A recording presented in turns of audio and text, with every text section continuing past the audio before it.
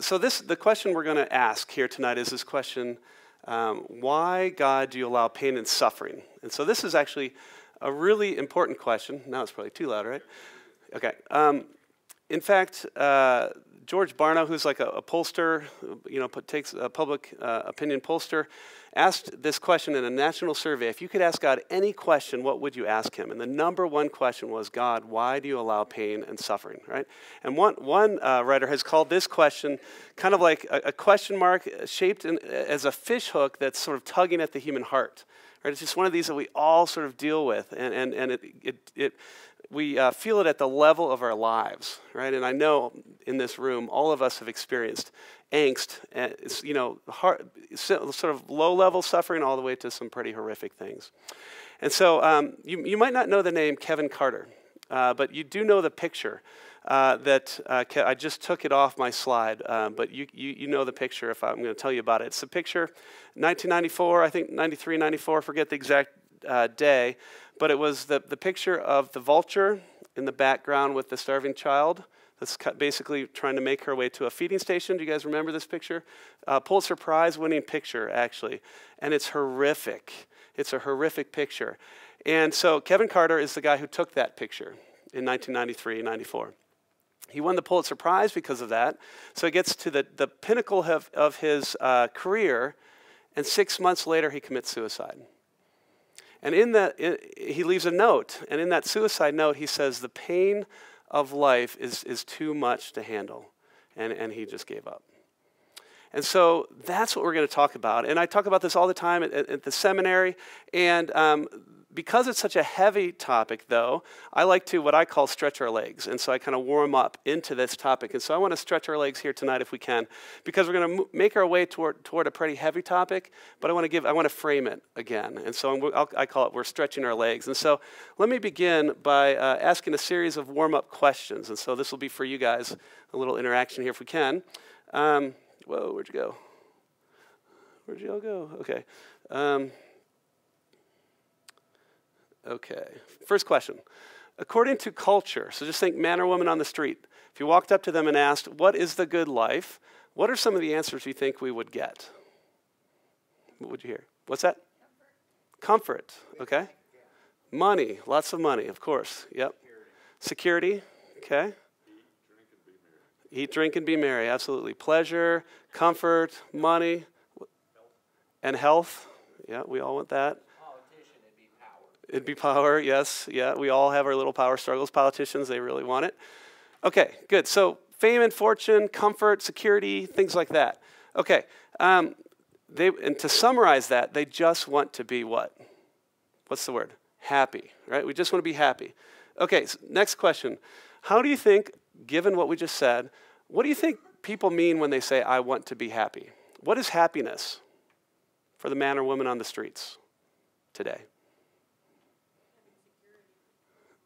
Okay, security, getting what we want, feel good. Yeah, perfect, good. Exactly, yeah. So pleasure, feeling good, and which is, if this is what happiness is, what does pain become?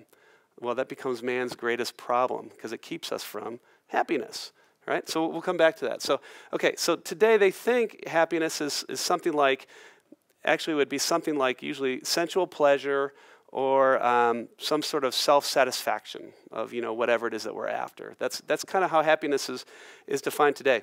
Here's the next question then. Okay, on this view of happiness, is anyone really happy? If it's just sensual pleasure and self-satisfaction, can anyone really be happy? No, not all the time. In fact, there's this kind of comical scene so our very first historian is a guy named Herodotus, and he wrote this book called The Histories, and this was way back, like ancient Greece kind of thing. And in there, there's this kind of comical story though. The very first guy to coin gold coins in the ancient world was a guy named Croesus. Has anybody heard of Croesus? He's kind of made his way into Aesop's fables and things like this story. But anyway, he was a very rich king in Persia, which is like sort of modern day Turkey today. And this guy from Greece named Solon, who was a wise man from Solon, is reported in this story to have come to Croesus, to come to Persia and visit with the king Croesus.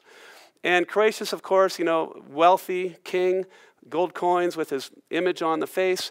And so Croesus wants to ask Solon this very important question. And so he asks him, at least this is as reported by Herodotus, he asks him, who is the happiest person on the face of the earth? Thinking, of course, the answer would be him. Look at all the wealth. Look at everything he has. Solon thinks about it, and he basically names some dead guy. Croesus is furious. Why are you naming some dead guy? He says, okay, fine. Who's the second happiest person in the face of the earth? Thinking, okay, fine, at least I'll be the second. Solon thinks about it a little bit, and he names two more dead guys. Croesus is furious. Why do you keep naming dead people? And this is what Solon says. He says, you can never determine when someone is happy until they've died, because you don't know how their life will end, right? And we know this too. Life is fickle. Things can happen. And so we don't know if Croesus is happy. And as it turns out, he actually ended up being a tribute. He was subjected to a different kingdom, Egypt, and spent the rest of his life in misery. So he was not happy. So it's kind of an interesting story. We can't be happy if this is what happiness is, what our culture says it is. Here's the question then. So why are we so miserable? Because actually the stats, and you probably know this sort of anecdotally, the stats are that I think it's something like over 1 in 5 Americans are on some sort of antidepressant, right? We're miserable as a culture, trying to sort of make our way. And so there's this question, why are we so miserable if we all long for happiness? And let me just give you 2 reasons, and we're going to begin to work our way to why I'm sort of stretching our legs here. The first reason why I think we're all kind of miserable, just sort of thinking about this a little bit, is because we have become pacified, I think, as a culture. And we're pacified in 2 ways today. I think first way that we're pacified is that we tend to live now, in our day and age, vicariously through others. And what I mean by that is we tend to, at least my generation and the millennial generation, we tend to live through Netflix. We sit there and binge watch and live our life through some other story. Or maybe it's sports in your generation. We're watching college football all weekend long or something like that. But we tend to live through, others. And that's, of course, fine. We like sports. We like stories. We like movies. But here's the problem. God has created each of us to live a life, right? And in fact, he's created us to live a dramatic life. And as we live vicariously through other things, we kind of forget the fact that we've been created to live a dramatic life, and so we become pacified. Okay? First reason why I think we become pacified. Second reason is I think by and large as a culture, we have become addicted to, and I'm going to borrow from Lewis because, sorry, just can't help it, we've become addicted to Turkish delights. Does anybody remember these things? From this is The Lion, the Witch, and the Wardrobe. So what is this? Anybody remember? Edmund finds these little candies. So what happened when he ate them? Do you remember? Yeah, that's all he wanted. And so these are actually little candies. I don't know if you've had them. They're not, to me, that great. But yeah, I don't like them either. But for Edmund, so he has this Turkish delight, and that's all he wanted. That's all he could think about in the story, if you read The Lion, the Witch, and the Wardrobe. But for Lewis, of course, he's very brilliant here. What the Turkish delight represented was something that gives you immediate sensual payoff, but ultimately ends up enslaving you. Okay? So think about that.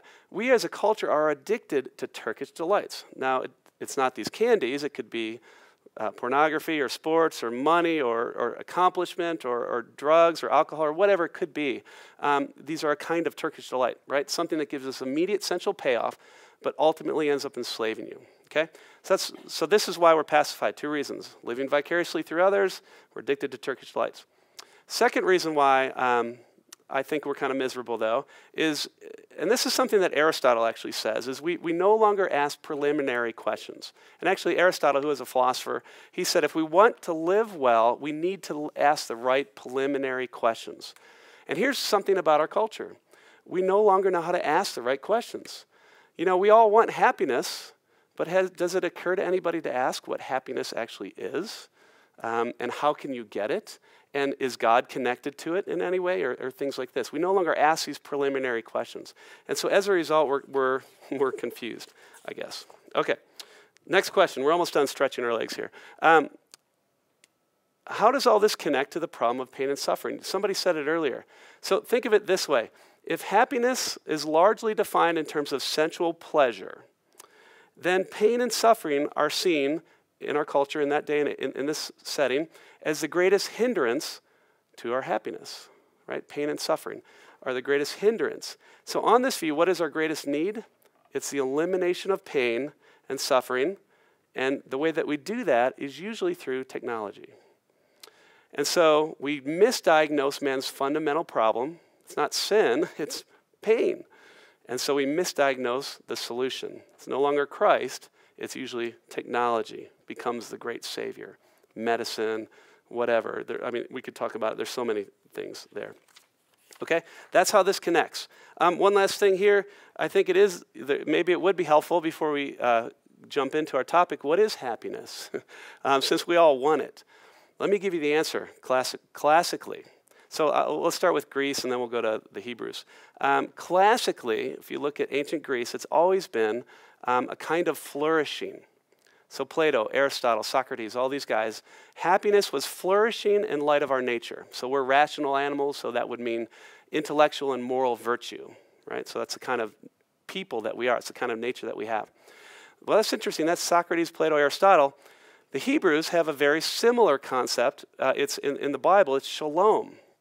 Same concept, happiness. Shalom, translated sometimes peace, but it's actually richer than the absence of strife. What shalom means is flourishing in light of our nature. And so the Hebrews just added God to that picture. And so shalom, flourishing, is intimacy with God, harmony with each other, rightly related with ourself, that's our character, as we live at our end. Okay, so that's shalom. That's what happiness is. And in fact, God, this is one of my favorite passages in the Psalms, is Psalm 35. God wants you to be happy.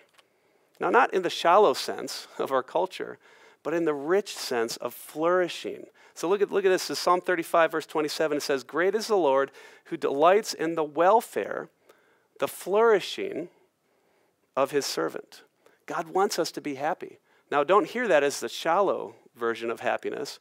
God wants you to flourish in the way that he has created you.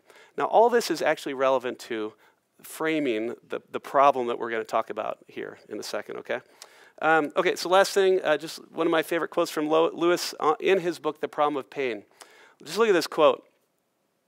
He said, "It's not simply that God has arbitrarily made us such that he is our only good.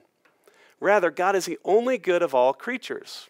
And by necessity, each must find its good in that kind of degree and fruition of God which is proper to its nature." This is actually, Lewis is a classical scholar. He's basically saying the same thing. Happiness is flourishing in light of our nature. And here's the three options: to be God, to be like God, and to share in his goodness, or to be miserable. That's the only options, if you think about it. So you've got three. You can be God, you can be like God, and share in his goodness, or you can be miserable. And obviously we're not God, so we've only got two options.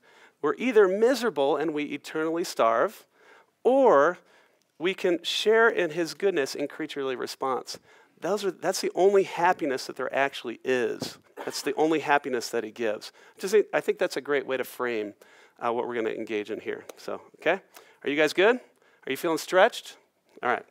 Sorry, I need feedback. It's just how it is here. Okay. Now let's go theologically. Let's move a little deeper here. Okay, theological perspectives on pain and suffering. So first question, and I'll just throw these out to you guys. Can we expect happiness in the sense of this sort of shallow, subjective pleasure in life all the time from God? No, right? Yeah, no. We can't expect that. Nowhere in the Bible does it say we have a right to that kind of happiness, this shallow, life is eat, drink, and be merry all the time. I mean, obviously there is some of that. There is pleasure. I think pleasure is actually an intrinsic good, and it's from God. And in fact, we own that. The Christians own pleasure, but it needs to be in its proper context. Okay, next question. Then, what do we have a right to as Christians? And That reminds me of the children's song that says, I'm in right, outright, downright, happy all the time. And I think that's wrong for us to sing that in Yeah. But I don't think that's correct. Depending on what, yeah, right. It's because that sounds like happiness is an emotion. That's a very shallow and actually contemporary view, maybe the last 50 years, that has become the definition. So, yeah, that's good. So what do we have a right to as Christians? Well, you ready? Here we do. We have a right to trials, to temptation, to suffering. And you have a right to strength and peace and comfort and the power and the joy to get through those trials and temptation and suffering. You know, you guys know these passages. For example, 1 Peter 4:12, do not be surprised as you go through trials, and so on. So this is what we have. Life is hard, but we also have access to the throne room of grace and things like that. Okay, one last little question here as we jump in. What are some of God's purposes for suffering? In Scripture, there's a number of purposes that we see. There's this general idea that God's redemptive purpose, which is interesting, is accomplished through suffering often. Think about Christ on a cross or the sacrificial system in the Old Testament with animals and things like that. So what are some of his purposes? Well, maturity. Think of James 1, you know, that we become mature through persevering in trials and suffering. It brings glory to God.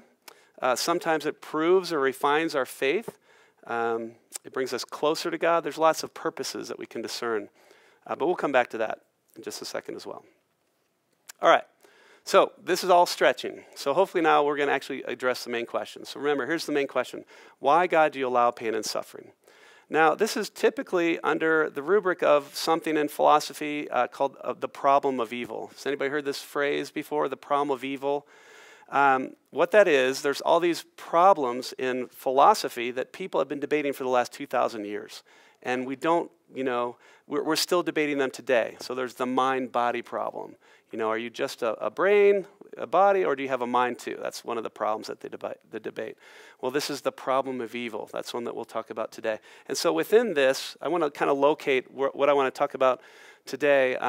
The problem of evil is kind of a constellation of problems. And you can see it here. Actually, I'll try to draw it up a little differently. The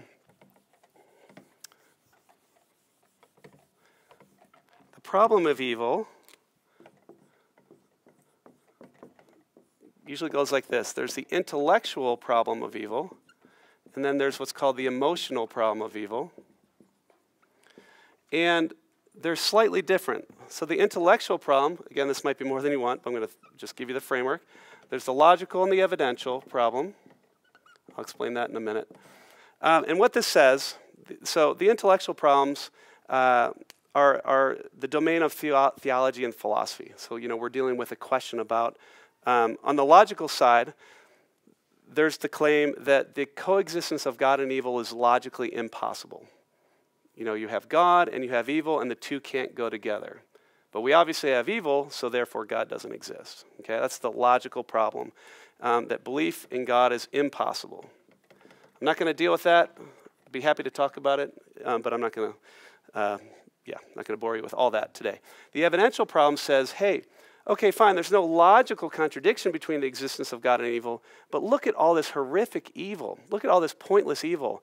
Given the amount and the distribution and the intensity of the evil that we see in this world, God probably doesn't exist. That's what's called the evidential problem. So it's improbable that God exists. Okay, so these are the realm of theology and philosophy. The emotional problem is basically how do we deal with pain and suffering in our own lives? And that's the realm of the pastor and the counselor. And these are very different problems, right? These are about intellectual issues, and it requires kind of an intellectual response. These are more pastoral, and it usually requires a listening ear, a hand around the shoulder, you know, praying for them and things like that. What the question I'm asking, the way I'm framing it today, why, God, do you allow pain and suffering, is this one right here. So we're going to I'm going to drill down on this part here, because I think this is the one that most often comes up in conversations that I have with people. They're not looking for some logical contradiction, and there could be emotional stuff too, but we need to learn to hear what people are actually asking so that you can, you know, address the right thing. By the way, most people probably don't reject God because of the intellectual reason. It's probably over here. Let me put it this way. They don't refute belief in God. They reject God because of something horrific in their life. Think of Charles Darwin. You guys know Darwin? 1859, Origin of Species, evolution, all that. Do you guys know why he was an atheist, though? It wasn't because of evolution. It was because his 9-year-old daughter died. That's why he rejected God. It wasn't evolution or anything like that. It was an emotional rejection of God because of suffering. Okay? So anyway, that's a little framework. We're going to focus on, it's called the evidential, but we're going to ask it as a question. Are you guys okay? Any questions before I jump in a little bit? What was your definition of evil again? Haven't given one yet. Let's see, I think I have a, there you go. What is evil? Okay, so thank you. That's a good lead. Here's how we'll think of evil. Evil is an ought not to be. Think of it that way. And evil is an ought not to be. It's just bad stuff. Now, Augustine has said it's just the privation of the good and things like that. But we can think of it for our purposes as just things that shouldn't be. And I'm going to come back to that too. But that's how I'm thinking of it. One last thing on evil is that there's also a good distinction to be made between kinds of evil. So evil is an ought not to be. But there's two different basic kinds out there. There's what we would call moral evil and what we would call natural evil. Moral evil are all the things that are done by free creatures like us that misuse our freedom. So all the bad stuff that we do, the horrific evil that took place on Sunday with the church down in, near San Antonio was an example of a moral evil, right? It was a misuse, a horrific misuse of creaturely freedom in that case. Natural evils, on the other hand, would be things like tsunamis and tornadoes and disease and the kinds of suffering that comes up because of the world that we live in. And so think of hurricanes and tsunamis and things like that. Now, sometimes they're intertwined, by the way. You could have a deforestation, happening in Africa because of a corrupt government that withholds funding and aid that's given, from another country. And so there you have moral evil that interacts closely with natural evil as well. Yeah. Is there a supernatural evil? You mean like angels and fallen angels, maybe? Yeah, I mean, I would put, depending on what you mean by that, I would put that in the moral category. Although, yeah, there'd be a little debate. But yeah, I'd put it mostly in, if we're talking about angels and the fallen angels, it would be a kind of moral evil. At least that's a typical way of thinking of it. Okay, so what do we do with, why God do you allow pain and suffering? Let me give you the way that this argument looks. Here's an argument. This is from the atheist to the Christian. Okay? If God exists, there wouldn't be pointless evil. But there probably is, because we see all this evil that has no point. Therefore, God probably doesn't exist. This is why it's called the evidential argument. Now, if you can look at this simple argument here, look at premise 1. If God exists, pointless evil does not exist. Do you guys like that as Christians? Does that seem right? No? I like that. If God exists, that we would hope that there'd be a morally justified reason for all evil, all suffering, all pain, right? So most theists don't have a problem with premise 1, I'll just say. Where we would want to push back is this one. Oops, sorry. That there's pointless evil, okay? So, because God is good. So now evil per se, evil in itself is bad. It's always bad. It's not a question of whether evil itself is good or bad. The relevant question is this. Does God have a morally justified reason for allowing evil? Okay, do you hear the distinction? Evil per se is bad. That's not up for debate. The question is, does God have a morally justified reason for allowing evil? That's what's at stake. And that's where the question usually gets rephrased. God, why do you allow evil? What is that reason? Did you hear the question? What is the reason why you allow pain and suffering? Okay? All right.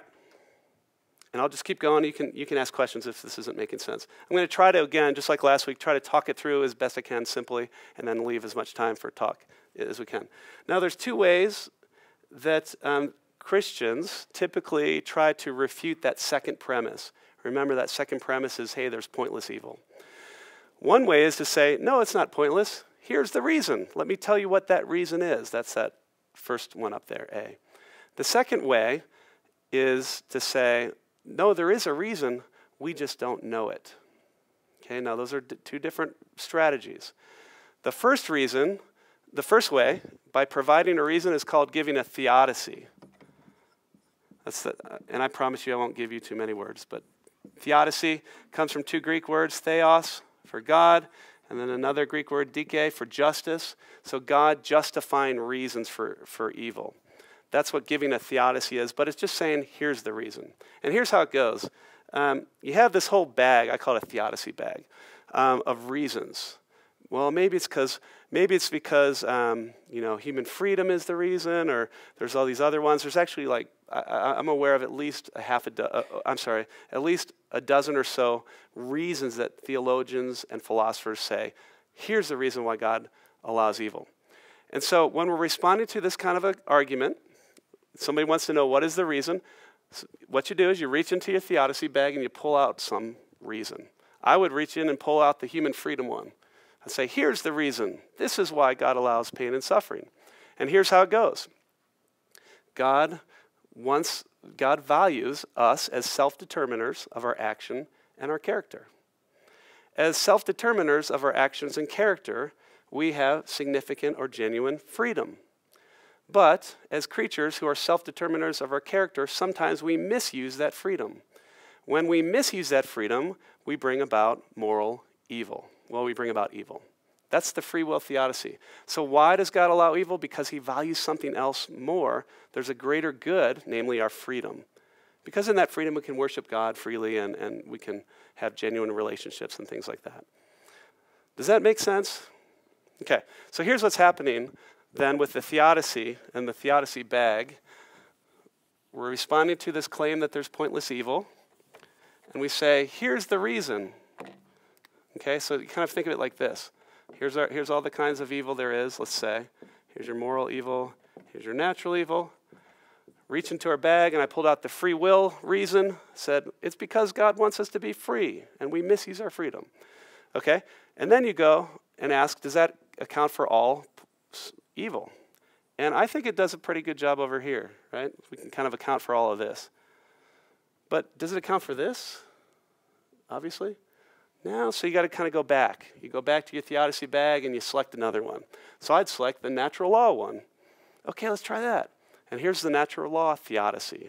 This is how the story goes. In order to be genuinely free, the world needs to be orderly and predictable. If it wasn't orderly or predictable, when I willed to do something, I wouldn't know that what I'm willing to do would actually take place. So if I willed to hug my wife, but I ended up singing the Star-Spangled Banner, that would be a really weird world, and I really wouldn't be free, right? You need to have regular laws of nature to have genuine freedom.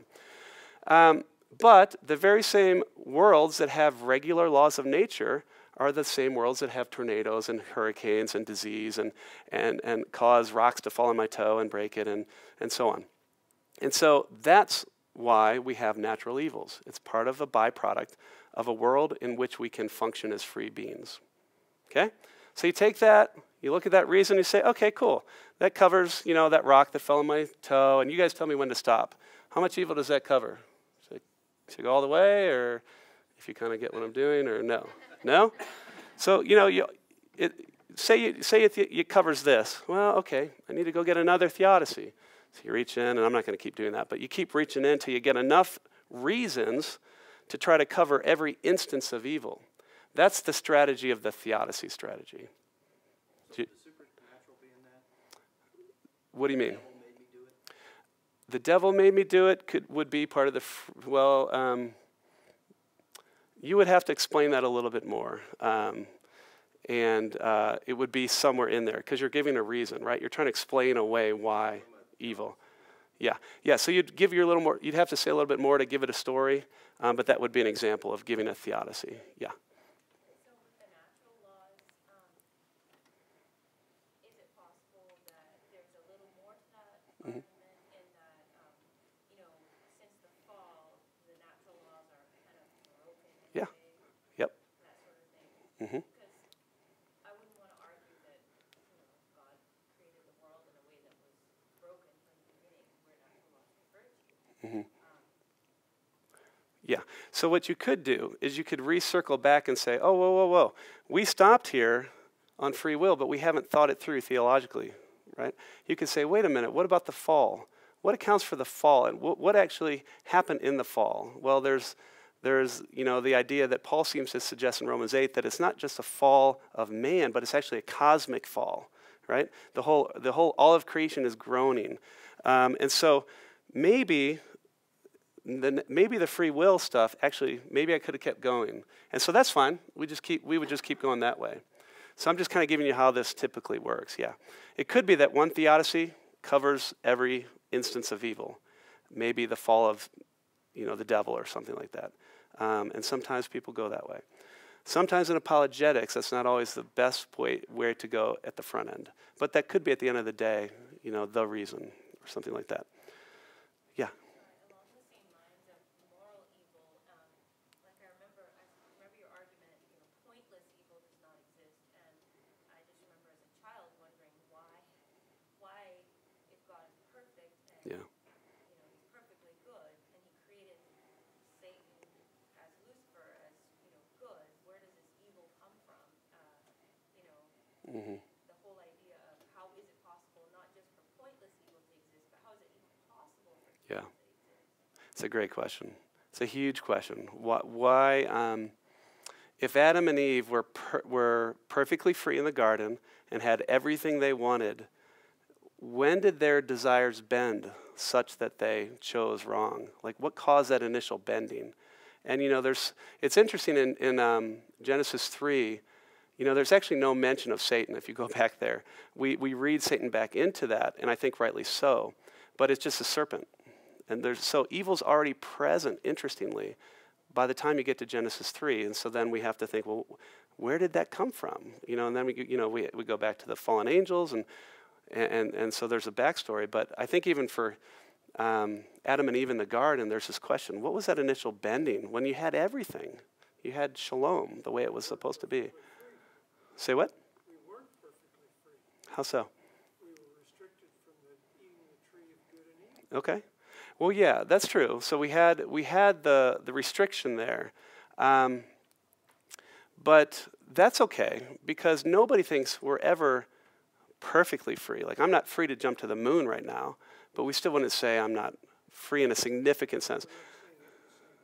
Yeah. Yeah, so what I think Adam and Eve had, though, that we share, is morally significant freedom, right? Yeah, and that's all we usually mean by this kind of freedom, something that's morally significant. But then you can't use that other corollary to make it work if they don't match up. That there's two kinds of freedom? No, I kind of got lost in there, but Yeah. you bypassed it. Okay. Yeah, maybe you could be curious what you're saying maybe after. So, okay, cool. So here's the thing.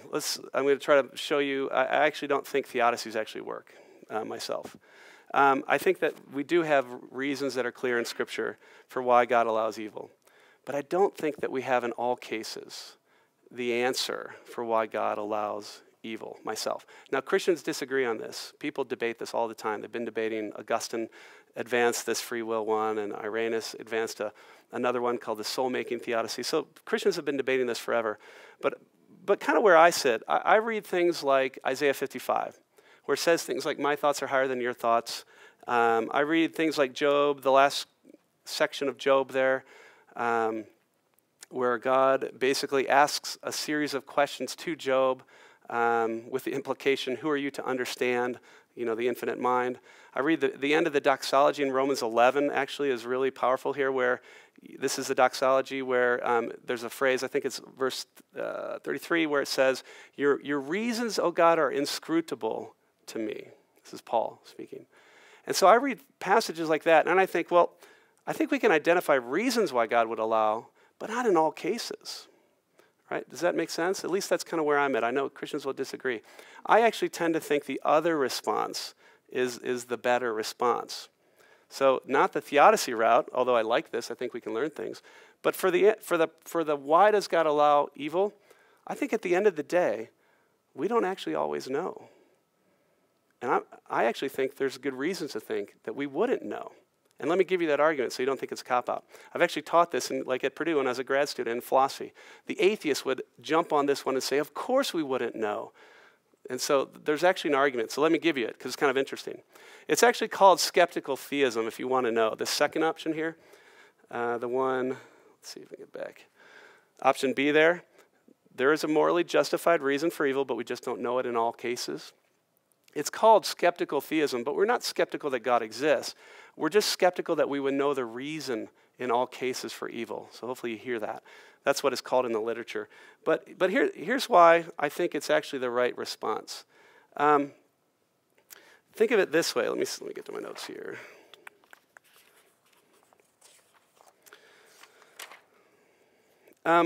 Okay, so the atheist says, hey, we're looking out at the world, and so here's the example that's often thrown in the literature. It's actually about Bambi. It's kind of sad.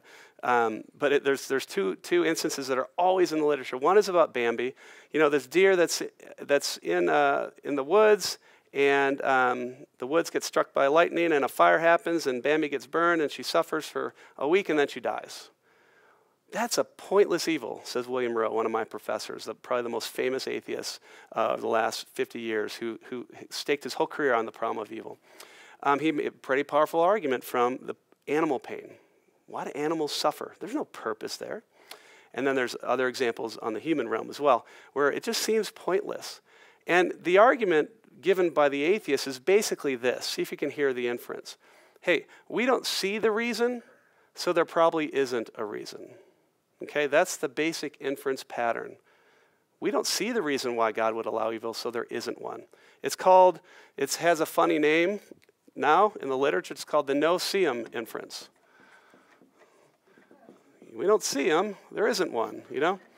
So now the no-see-em inference actually isn't a bad inference in all cases. So if I went to my house tonight and I opened up the fridge and I said, no-see-em, a gallon of milk, therefore there's no milk in this fridge. Is that a good inference? Yes, right? Why? Because gallons of milk are, they're pretty big, and I would see that in my fridge. So in some cases, the no-see-em inferences are good. I don't see a gallon of milk, therefore we're out of milk. But on the other hand, say I'm sitting at my kitchen, I'm looking out into the yard, and 80 feet away I say, you know what? I don't see any slugs in the grass, therefore there are no slugs in the grass. No see 'em. Is that a good inference? 80 yards away, no slugs in the grass. No. Okay, so here's the question. What's the difference? Why is the first one a good inference, but the second one a bad inference? And if we can get that, you get the key to this whole thing. We can say a little bit more than that.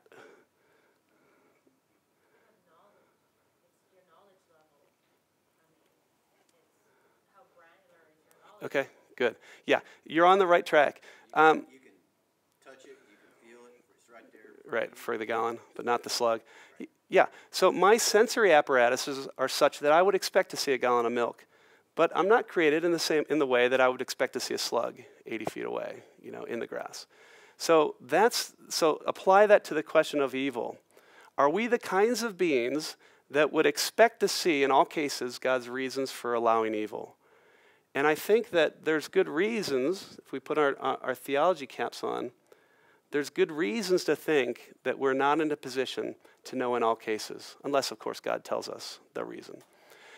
Mainly, we're just limited. We are finite. We're limited in space and time. God is infinite. He knows the beginning from the end and everything in between, and he's ordered all of this world according to his purposes, right? So if you think about it, we're just not in a position. And this is the point where I can remember sitting in a class teaching on this topic, and the atheist in the front row, who was a really good student actually, he defended this in front of the whole class. He's like, of course if God doesn't exist, you wouldn't know the reason all the time. Right? This is not a cop-out. It's actually, there's good reason to think, given human limitations, that we wouldn't know. So I actually think this is right. I don't know. But I know that God has a morally justified reason, right? And I have other reasons to know that God exists. and he's good, and so on. Does that make sense? Okay. Everything I've said to this point is something that any mere theist could say. And I've given this exact talk in secular settings tons of times. Here's the thing, though. Let's move from mere theism, so mere belief in a monotheistic God, to Christian theism. Because here, I think, we actually have God's answer to the problem of pain. And this is where I think the Christian answer is way superior than the generic answer, which I actually think is sufficient for the argument. But we want more than just an argument, right? We want to know, God, what's going on with evil? So here's how I would push this, everything I said, just 2 steps further. And then I think we can wrap up and talk about what you guys want. First thing I want to say is that there's an intuition behind that question. Remember, the question was, God, why do you allow pain and suffering? That's a great question. Behind that, there's an intuition, though. So think with me on this for a minute. When people ask that question, the intuition that drives that question is, something's not right. Why is there all this pain and suffering, God? In other words, this isn't the way it is supposed to be, right? And that's exactly right. Put our theology caps back on. That's exactly right. This world is turned upside down, right? We live in a fallen world. It's crooked, it's bent, whatever word you want to use here. This isn't the way it's supposed to be, right? This is a fallen world, or a sin-violated world, shalom-violated world. And so things just don't go the way that they're supposed to be. So that's the intuition that I think is really important to point out, because it points to the fact that we all long for a world made right. And I think we even have a sense in our mind, if you pay attention, this is actually an important point. If we pay attention to our longings, and I think we all long for the world made right, I think our longings actually tell us something that we've lost. Well, what have we lost? I think we've lost home. That is shalom. That is the Garden of Eden. That is the way the world is supposed to be. And so in some ways, this question only makes sense because as, his name's Pascal, but a philosopher would have put it, that we have a whiff of a memory of a time when man was truly happy. Capital H, happy. Like the classic sense. In other words, the Garden of Eden. Okay, so that's the first thing. There's this intuition. And secondly, when we add our theology to this kind of philosophy, I think that God does have an answer to the problem of pain and suffering. But what's interesting is God's answer isn't a proposition. It's not a philosophical argument. It's something much deeper. It's actually a person. It's Christ on a cross. And if you think about it, isn't that the answer that will satisfy? Because the problem of evil, or the question, why does God allow pain and suffering, isn't just a philosophical question. I mean, it is that, but it's more than that, right? It's something that we all live with at the level of our lives. And so I think ultimately the answer must be existential, right? It must be something that's at the level of our lives. It must be personal, not just propositional. So what's God's answer? It's Christ. It's Christ on a cross. What has Jesus done on the cross? He's taken all of our sin, all of our pain, all of our suffering upon himself so that we can have, victory from the sting of sin and death and suffering and things like that. So that's the cool thing, I guess, with Christianity, is that God's answer goes a little bit further than mere Christianity. Okay? So big picture, we all want to be happy. We've misidentified happiness as something shallow, like sensual pleasure. Therefore, we've misidentified man's fundamental problem. It's not just pain. It is a problem, but that's not the deepest problem we have. And so we misidentify the solution. It's not technology, right? Our fundamental problem is actually sin. Our solution is a Savior. And that's the same answer for the problem of evil. All right, so I didn't want to go forever. I threw actually a whole lot there. What do you guys want to talk about, though? Yeah. I really like that last part, especially about how Christ is the solution to our problem of pain and the problem of evil. Because I'm taking a class this semester actually on world religions. Cool. One of the things that struck me was how Hinduism in particular and Buddhism, they want you to literally switch your mind off and rid yourself of emotion and thought. Mm-hmm. Right. And it comes down to desires. So you just got to rid yourself of all Right. desires and thoughts. Like, this is the answer that they need. It's, Right. Christ himself took upon himself our pain and our suffering and our sorrow. And it's not the lack of desires. Mm-hmm. Yeah. He took upon himself our broken. Yeah. Yeah, that's right. It is so interesting with Buddhism especially. We extinguish our desire to get out of the cycle of pain and suffering. That's completely the wrong. And it's interesting, so I teach, right now I'm teaching, we have this great books program in the college, and I teach there as well as the seminary, and right now I'm reading the ancient stuff. So we're on Aristotle this week. We finished Plato's Republic earlier, and now we're talking about the virtues. And I forgot exactly why I was sharing this. Oh, desires. Yeah, Buddhism, desires. Sorry. It was good. It was right here.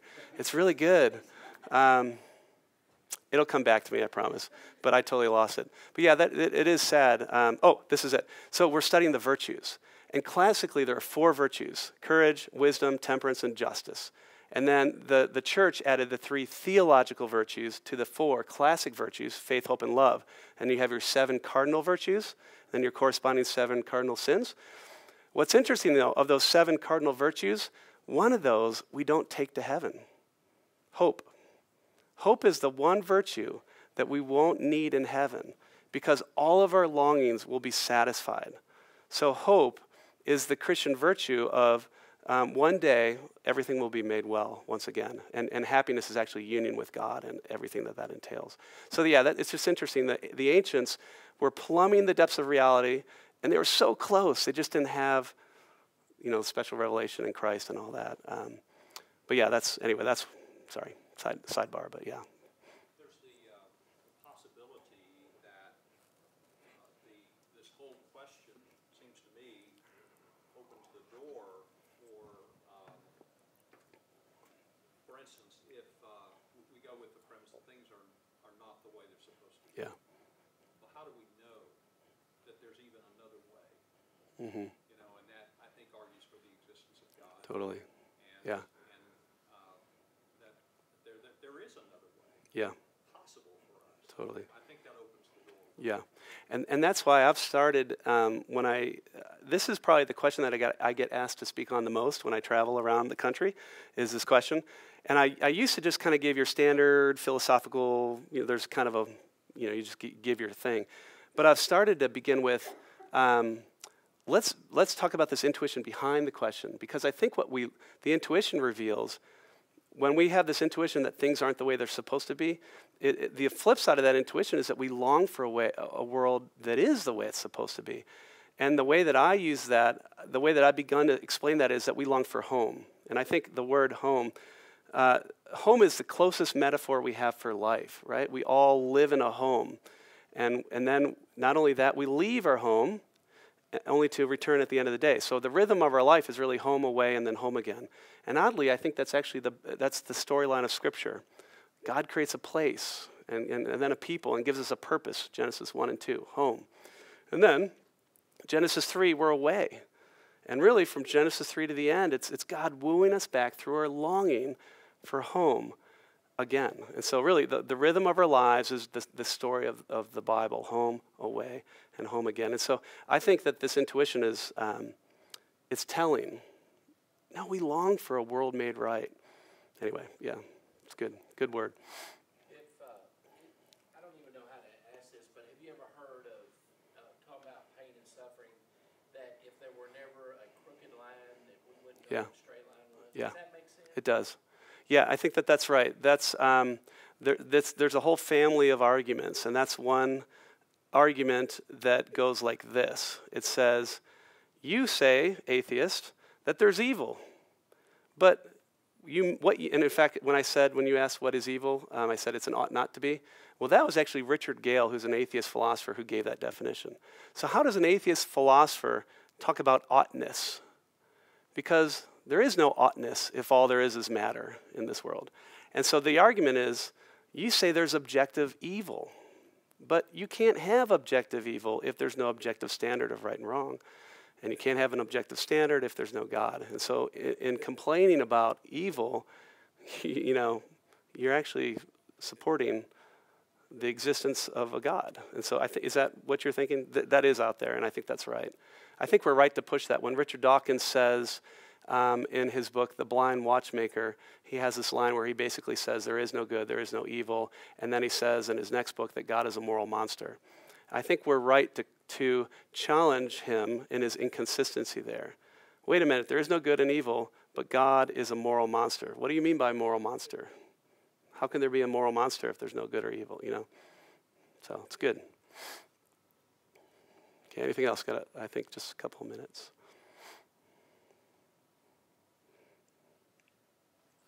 Where did that serpent come from? Serpent? You mean the one in Genesis 3 serpent? I mean, I don't know. These are the great questions. I mean, I think it's personification, a kind of personification of the devil, the Satan. So it would be a created entity. It would be a created being, created by God that went wrong. You know. That's all, I guess all I would say. It's a great question. All right. When I pray for you, I love that you guys are doing this. I'm sorry if I just kind of, there's so much out there, but I want you to know, even if you don't take everything from what I said, I want you to know there are good replies. And actually, let me just leave you with this. If you want some extra resources, the top one here, Peter Crave, Making Sense of Suffering, I give it out to non-believers all the time. It's really a creative way to engage the topic. He looks at what artists have to say, and philosophers and theologians and historians and sociologists, and he kind of takes us through this journey that leads to Christ on a cross as God's answer. C.S. Lewis, classic, Problem of Pain. This one, only for the faint at heart, or the not faint at heart. That's really technical philosophy. But the first two, I'd recommend as good kind of entry-level stuff for this. All right, let me pray for you, and then we'll let you get to your night. Lord, I thank you for, we know that these questions are, I could never do justice to it in 45 minutes. But Lord, we ultimately know that you are good and that you exist, and yet there is pain and suffering. And Lord, we also know that that's not the deepest problem in our lives, although it is bad. But that the deepest problem is sin, and you've taken not only our sin, but all our pain and suffering that one day will be made whole. And so I thank you for that promise. Thank you that we do have hope, and that we can live our life hopefully, and that we can point others to you as the only hope for this sting of pain. And so we thank you that you are faithful and loving and care for us. And I pray that everybody here would just have a sense of your deep love for them. And we pray this in Jesus' name. Amen.